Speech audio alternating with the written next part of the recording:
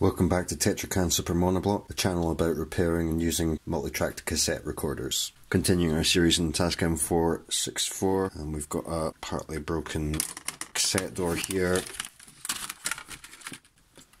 I'm missing the bit of plastic there that would allow me to repair it, but I remembered I had another broken one.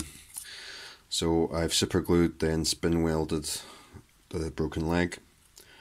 I've got a bunch of videos about spin welding. I'll probably add a category to the channel called mending plastic or something like that, so check those out if you don't know how I did that. Okay, let's remove this broken door.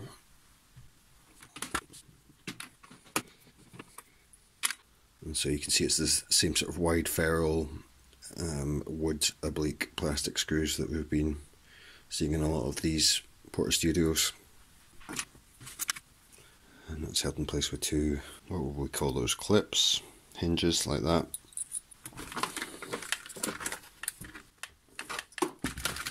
Then this just slides out the front.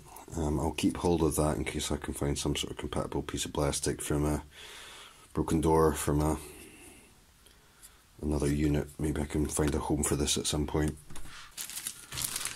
So here's the parts that came from another unit, same unit where I got this spare door from.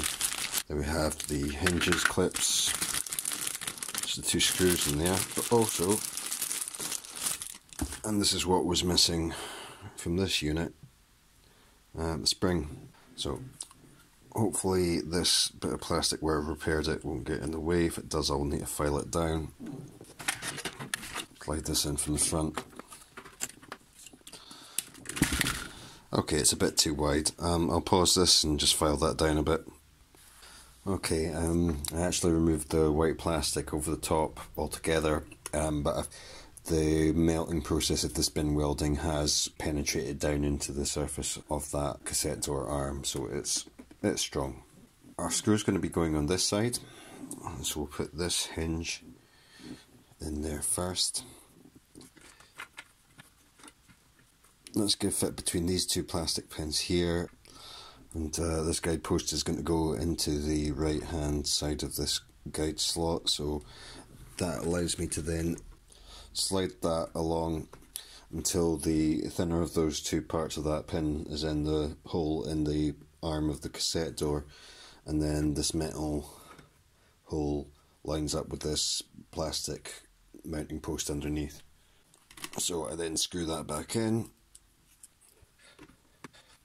Now on this side we want to put the spring over the clip like that.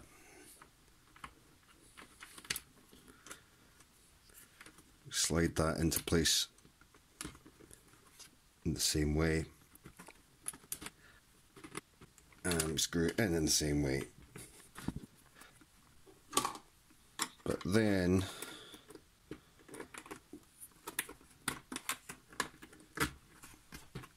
we wind the screw around the arm of the cassette door like that, and that creates this open and shut mechanism. So that's working fine now.